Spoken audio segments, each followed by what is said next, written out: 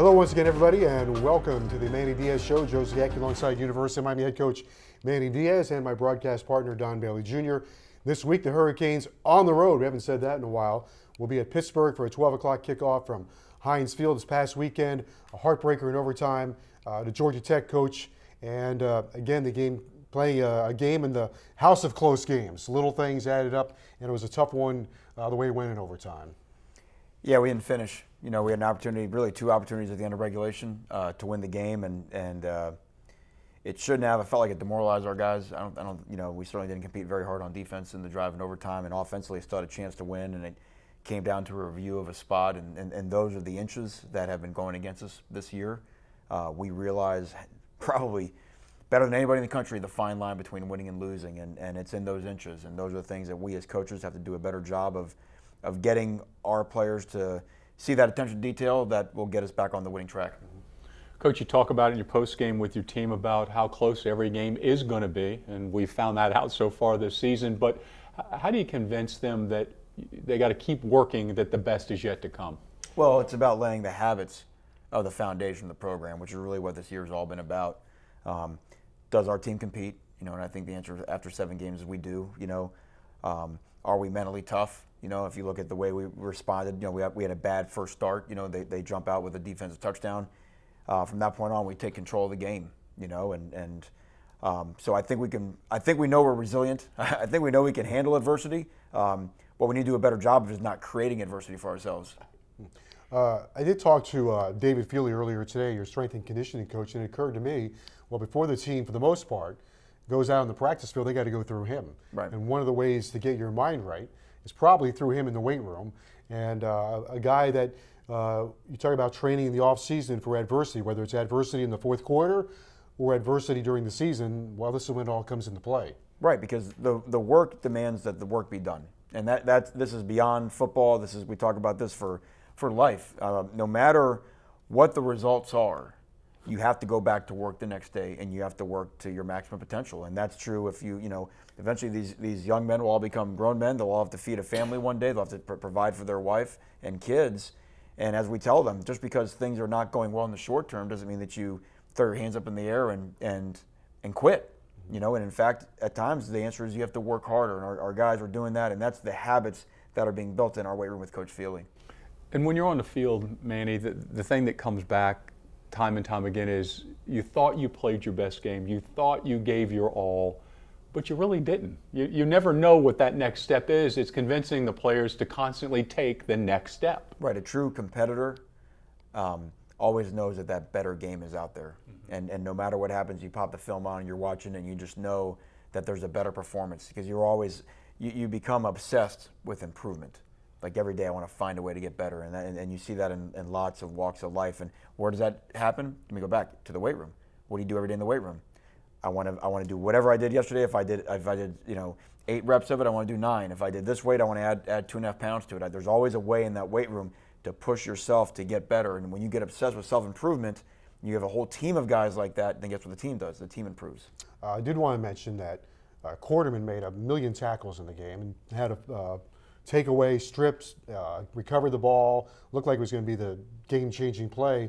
And Lewis Headley, who's punted very well for you all year long, he showed some finesse also this week. He dropped the ball inside the 5-yard line, I don't know, 2 or 3 times. Shaq Quarterman may have played his best game at Miami, and that's a mouthful because he's played a lot. But he was that senior that says, this is not going great, I'm going to go take this game over. And he about did. The forced fumble, he almost had a pick on the next drive. And then, as you mentioned, Headley. But really what's crazy is, I know when we always say special teams, we think about place kicking. But if you take place kicking and put that over here, our special teams last Saturday was the best it's probably ever been. We were dominant in punt. We were dominant in punt return with 2 massive returns by KJ Osborne. We did a great job on covering all their kicks and had a couple opportunities. We returned a sky kick out to the 45-yard line. The domination we had in field position in this game, they started, I think, at their 19. We started like at our 38. Was a big difference to. I mean, that's what you want to start to show. You want to start to show a special teams unit that can create short fields for your offense and help us really take control of the game, which we should have a better control in the game in the second quarter. Coach, Jimmy Murphy is not the University of Miami football team's mascot. I think he proved even more so on Saturday on what he does as a contributor to special teams. I don't know that I've seen consistently a guy cover like that ever. Yeah, it's I said it when he scored against Bethune. He's not a Rudy Story. I mean, he's a dude. He's a player for us, and he's a great player. And you can tell other teams game plan for him. They'll put two guys on him, in coverage and try to beat it. And he beats it down there. His effort and want to is off the charts, and we're lucky to have him. He's a great guy to have on a team. DJ Dallas went out. You didn't miss a beat. Cameron Harris played the game that I think we've all been waiting for. A complete game. Ran the ball hard. Caught a screen pass for a touchdown. Did a really nice job for you. Yeah, Cam. Obviously we still miss DJ. He's the heart and soul of our offense. But Cam. Cam had some bad luck. He had two great runs called back in the first two games, and so to see him have a good day will do a lot for his confidence. And it's a next man up deal at Miami, and Cam's got to be big for us the second half of the season. Coach, sack total against the Hurricanes was 3. I want to clarify that doesn't necessarily mean it's all on the offensive line, but I saw improvement out of your offensive line and also the use of John Campbell being in a guard. It seems like he's fitting into that spot as well. Yeah, John has good positional flexibility in terms of being able to play inside or outside. I do feel like they played their best game of the year, probably right up with the North Carolina game. They are improving, but they're just starting to function more as a unit. I think Corey Gaynor is still doing a phenomenal job of just being the leader of that group and making sure everybody's on the same page. Georgia Tech relied on a lot of pressure and movements to make a lot of negative plays, and I thought we handled that very well. Pitt comes up on Saturday. They lead the nation in sacks. They've won 4 in a row. They, too, are playing very close games. Yeah.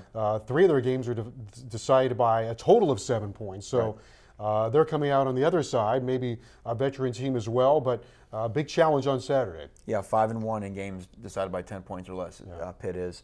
So, yeah, but it's an ACC Coastal game, so again, there's no reason not to expect that it's going to be tight regardless. This is the best defense they've had since Pat Narduzzi's been there. They're very active, averaging 5.1 sacks a game is an absurd number. We led the nation 2 years ago, averaging 3.4 a game. So that shows you how they're putting up some big numbers. Coach Narduzzi's always been a big pressure guy, and they will bring the pressure. They're going to challenge you with a lot of man coverage on the outside. So it's a great day for our wide receivers to try to make some plays down the field. And the one thing is that there's always a potential for explosive plays. When we've beaten Pitt 2 out of the last 3 years. I can think of Travis Homer breaking long runs. Last year, Kaya with a bunch of big throws here in 2016. So it is a game where explosive plays will be of great importance. Coach, when you also think of Pitt, you think of the pressure that they put from all spots on the field. I think it's one thing to talk about the sacks, but how they get the sack, maybe you can share their philosophy on that as well. Yeah, so they're going to play, their base defense, they're going to play press quarters, so it's going to be, like I said, it's going to be man-to-man and bump and run on the outside. If you can beat it, there's some big plays available, but they're going to try to deny as many easy throws as they possibly can. And then they're going to bring a bunch of 6-man pressures. We actually have some similarities in terms of the way that we pressure our defense and Pitt's defense. And they just do a good job. And then it just comes down to being relentless, which all good defenses have. I mean, they're just playing very hard, and they've improved their athleticism on defense. And then they've just gotten into games where, as it happens, you start to get those early in the season, get your nose, sense that blood in the water, and they've been doing a good job of that. All right, we'll continue with University of Miami head coach Manny Diaz. Miami and Pitt on Saturday. When we come back, the breakdown segment right here on the Manny Diaz Show. Okay, it's time for the breakdown segment with head coach Manny Diaz. And Coach, what do you have for us today? Your favorite day. Is it Christmas? We're going to talk a little offensive line play. There we go. For 2 reasons. One, we know we're playing Pitt. All the pressure they bring is going to be a great challenge for our guys up front. And then 2, coming off this past game, losing a guy like DJ Dallas early in the game, you see Cam Harris running for all those yards. Cam did a great job at some of those holes that were being opened up for him, so great strain. So let's talk a little bit about what's going on here. A little shotgun running game. We're going to run an outside, in essence, a sweep play. You're going to see Brevin Jordan's going to block down defensive end. John Campbell's blocking down. Corey Gainer's going to work up to the linebacker. And just great lean and great bodies. And watch John Campbell right here. Watch the punch and extension with his arms right there, right? That's the weight room telling, right? Brevin Jordan's got great strain right here. And then watch young Zion Nelson. Does a nice job. Right here, he's going to pull around Brevin and seal this linebacker right there. boom. And then you got to get up for the guys like Mark Pope. That's right. Blocking secondary on the perimeter. Cam sees the cutback, puts a foot in the ground, gets north, you know what I mean, runs through contact, and there's an explosive run. So a lot of guys working together do a great job. And Coach, rarely do you see, especially this many at one time, where guys actually are turning, are able to pin the entire defensive line. No. You know that that's trouble from that side of the ball. There's no doubt. I mean, just great effort, great technique, great fundamentals, and we really feel like they're really starting. They're getting it. The reps are starting to add up with each other, and it's starting to make a difference. So again, same thing. We're coming down, same drive, okay, and this is going to be a screen. And I think one thing that's really been fun to watch our offense grow this year is we've turned really into an elite screen team. We really do a great job on screens. A couple weeks in a row now, we scored a touchdown. The coach does a great job, set it up, see how his eyes are pointed away from the screen. Just to buy a couple ticks of time right here. And then we're going to get Campbell and Gaynor out in front of the screen, which they do right there. This is a really athletic play by Corey Gaynor. Watch Corey as he get on the screen and has to circle back to get this linebacker who's trying to get to Cam right there. Once he does, now we got a chance. Got Brevin Jordan with a great block in the alley. We have John Campbell looking for somebody to block, which is a good thing. KJ Osborne's training, has his man on the ground. Corey Gaynor's got his man on the ground. And what a great way to help, you know, facilitate easy offense. Help. They're coming with it with a blitz. Perfect. That takes one less defender away. And Cam Ayers is able to take it in for a touchdown. And in the screen game, it's so important for the offensive line not to let the defense know that it is a screen. It's Right, a sell exactly job right. across the board. That's exactly right. Corey just does a nice job of just sort of stunting that guy just enough. Now Ja'Kai and DJ Scaife over here, they're just running the normal pass protection.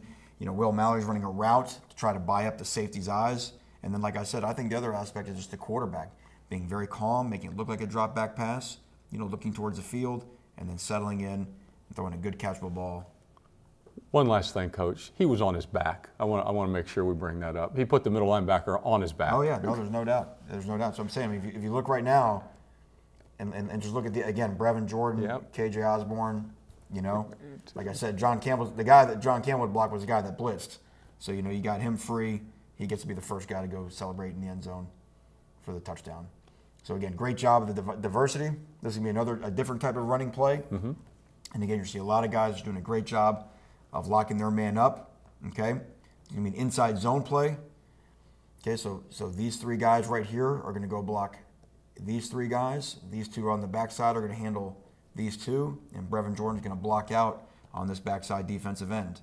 Cam Harris takes the football. You see where his pads are square to the line of scrimmage. So he can already see right now the cut, right? So the linebacker tries to spike in. Ja'Kai does a nice job of covering him up right there like this. Okay, DJ Scaife stays on his man. Getting good push right here. Navon Donaldson and Corey Gaynor, see how they're creating separation. Well, when they create that separation, the defense has to fill that space. Mm-hmm. And as they fill that space, that's what allows cutback lanes to open. And that's why Brevin Jordan's block is so crucial on the backside. Does a great job. We got a big old hole right there. Cam's got a choice right here. Obviously, he can stick this thing north, you know, which we kind of like to see because the end zone is that way. It's not that way. However, you can see why KJ Osborne is trying to seal his man to the outside. And even if that's a one-on-one with the safety, that's a hard tackle defensively. Which, guess what? The guy gets in the hole, stops his feet. The defender's got this wrong foot forward. Cam's able to get to the sideline, and then watch the second effort strain by KJ Osborne. Can't say enough. Look what he does with that guy. Can't say enough about the effort of KJ and how he plays, and we have another explosive run. Well blocked, well executed. Coach, when you think about this also, when you look at this play, the effort that Cam has when he comes this way and then the ability to see it, that's a vision play out of a back. That's something you look for when you're recruiting guys. It is, and that's what I say. Like, to me, we're going to get more of this as time goes on, you know. But his ability to make a decisive moment right there and then be able to turn the corner is big for us. This is a big play right here. There's another big run, similar to what we just saw the time before, because this is the play after the Shaq Quarterman forced fumble, recover fumble. So you want that, it's that what we call a sudden change play. You want to come out and start a drive with a big play, right? And this is fourth quarter. This is our first snap on offense in the fourth quarter. We're going to run that same play we ran earlier, a similar version of it. Okay, but now we're going to pull Navon Donaldson. Remember last time we pulled Zion? Brevin, instead of blocking down, is going to block out. So again, let's start off with Brevin. Bang, great job. Look how he runs his man out of the hole, okay? Zion Nelson is going to down block right here to seal this defensive tackle. She does a great job right there. Boom, he's got his arms locked out. See how his feet never stop moving? Feet, feet, feet, feet, feet, feet, feet. Now Navon's able to pull, wrap around. He's able to cover up that backer. And that backer thinks he's going to make the play like that. He's not going to make the play like that. And now it comes down to your 3 guys on the backside to make sure no one chases the play down from the backside. Corey Gaynor just puts a hand in the A-gap to help Ja'Kai Clark take that over. Look at Ja'Kai's strain. Look how good that is. Look at his balance and movement. Keeps the base. Great base. Corey cuts off the Mike linebacker. DJ Scaife has the backside defensive end. Nikosi's in a throwing posture because we know we run RPOs off of something like this as well. And then there goes that man again. KJ Osborne cracking on the safety, which brings in the corner. So KJ is really, by cracking, has blocked 2 men. Guess what? By blocking 2 men, there's no one left. There's no one on the perimeter of the Georgia Tech defense. And then we know Cam Harris can run. He runs through the safeties tackle. This is our favorite thing we always mention, get off the ticks. See the hash mark ticks? Right. You know, we call this line right here a cliff. You don't ever want to run off the cliff, right? So we cut back to the center play, and it's a small thing, but look at the yards he gains making the cut right there. You know, that's maybe 15 more yards of real estate by just doing what? By not, how many running backs you see just go out of bounds? We pride ourselves on Miami that not going out of bounds unless it's a end of game, end of half situation. Cuts back into the field of play, secures the ball, and that got us going, gives us a chance to win the game there at the end. And late into the screen, you see players coming in stressing that they could still make a block. That was what was happening. There's absolutely no doubt. There's Corey Gaynor. I mean, guys are straining, guys are fighting for each other, and that's what it takes to get a run game going. And then this last clip I'm going to show, this is actually in overtime. This is pass protection. Because again, our pass protection has been getting better and better all year. This is a key. This is going to be the key 3rd down throw in overtime to Brevin Jordan. But again, I want to watch all 5 guys right here really doing a great job working in unison. So let's just go left to right again. Let's start it with Zion, the left tackle. He's got a really tough job for a true freshman. Okay, same thing, great base, and this is where he has great balance. The guy tries to power him inside, and see how Zion can reset right here. See how he resets his body. Does a great job. Look at the bend in his knees. Yep. You know what I mean? Go back to Navon on the inside, and again, nice job by Navon. The guy tries to spin. Yeah. He's got to reset his hands, which he does. And then Corey Gaynor is coming over here. He's going to help Ja'Kai on the nose guard first. Bang, great stalemate there. And then DJ Scaife, same thing, does a really nice job. And look at this beautifully clean pocket for Nikosi. Great job. Nikosi's got his eyes down the field. He's trying to manipulate this linebacker right here. He's got Brevin Jordan running the dig in behind him. Anticipates the throw right in between the 2 linebackers. Even just a small thing like Cam Harris, he understands. He has the stripe of his helmet. He's checking his blitz responsibility. His blitz responsibility does not come, and this is no small thing. By Cam getting out here, what's he doing? He's influencing this linebacker to go with him, which does what? That opens up the space between the 2 linebackers. And that's the advantage. If we have to keep Cam in to pass protect, tap out on our offensive line, well, guess what this linebacker might do? He might drop straight back, so you may have better pass protection, but you're not going to have a guy open. So this is a great job by all 5 guys being able to do their job. Coach, also you love to see the throwing lane that appears naturally when everybody's doing their job. That's exactly right, and that's usually how it happens. And the ball is out, and Brevin makes a big-time catch, takes a big hit. Takes a big hit. But you know what? And that's what big-time players do in big-time situations. All right, Coach, thank you. Thank you for joining us on the Breakdown segment with head coach Manny Diaz.